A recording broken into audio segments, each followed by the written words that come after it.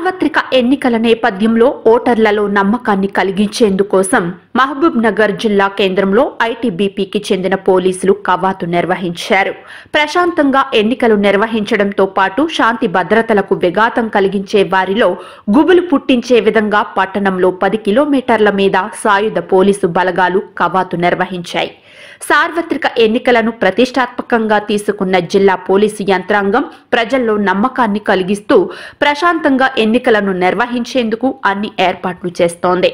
మంగళవారం పట్టణంలో 2 కంపెనీల ప్రత్యేక సాయుధ పోలీసులతో కవాతు నిర్వహించారు. జిల్లా ఎస్పీ హర్షవర్ధన్ ఆధ్వర్యంలో జరిగిన కవాతులో additional SP Ramulu, Suresh Kumar, Mahabubnagar DSP Mahesh, ఇతర పోలీసు ఉన్నతాధికారులు పాల్గొన్నారు. పోలీసులు నిర్వహించిన సాయుధ బలగాల కవాతు ప్రజల్లో నమ్మకాన్ని కలిగించడంతో పాటు అసాంఘిక శక్తుల గుండెల్లో గుబులు పుట్టించింది.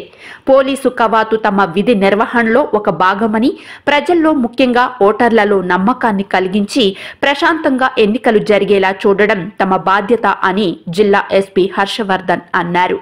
ప్రజలు, రాజకీయ పార్టీలు ప్రతి ఒక్కరూ ఎన్నికలు ప్రశాంతంగా జరిగేందుకు సహకారం అందించాలని ఆయన కోరారు. ఎన్నికలకు ఆటంకం కలిగించే ఎలాంటి చర్యలను తాము ఉపేక్షించేది లేదని ఆయన అన్నారు. పోలీసులు ప్రజలతో స్నేహపూర్వకంగా ఉంటూనే తమ విధి నిర్వహణ పట్ల బాధ్యతగా వ్యవహరిస్తారని ఎస్పీ అన్నారు.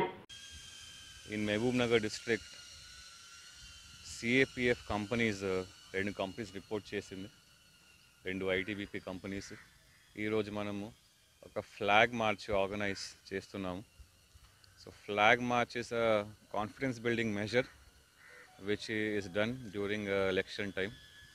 దీనికి పర్పస్ ఏమంటే to build confidence in the voters and in order to ensure free and fair conduct of elections we organize this flag march. So today Mahabubnagar town ఏరియాలో దాదాపు ఒక 8 to 10 kilometers డిస్టెన్స్లో మన సిఏపిఎఫ్ వాళ్ళు 2 companies they will be doing flag march. They will visit all the important places and coming days lo kuda CAPF companies ki deployment chesi important junctions, important check posts anni ki strengthen the chestunnam. So